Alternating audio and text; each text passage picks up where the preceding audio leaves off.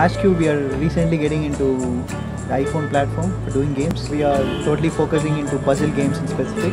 So even on the iPhone platform, we are trying to start with puzzle games.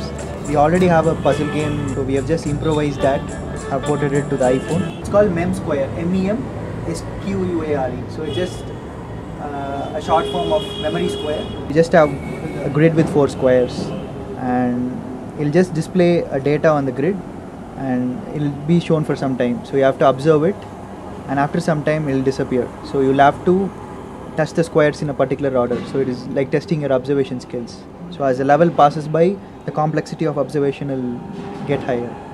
So I'm just starting the game. So it's 2, 4, 7, 9, just playing. So touch in increasing order. So the timer is running, and 2, 4, 7, 9. So I get 50 points because the time given for a level is actually 10 seconds, and if you're able to complete it in 5 seconds, so you get 5 seconds into 10 points. Completed, so higher points you get. So we have just submitted this game just less than 10 hours back, so we are very excited about it. So we're just waiting for Apple to approve our application. It will generally take 7 days time in average for the Apple to approve it. So we're just targeting the Christmas sales of the App Store.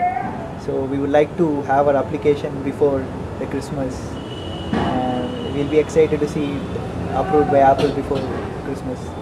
So that the history of Apple iPhone or the App Store has shown maximum trend during the Christmas holidays. So that is why we wanted to target this thing, and we have been developing this game for almost a month. And so once we get into the App Store, so we have lots of new exciting games also to bring to the users.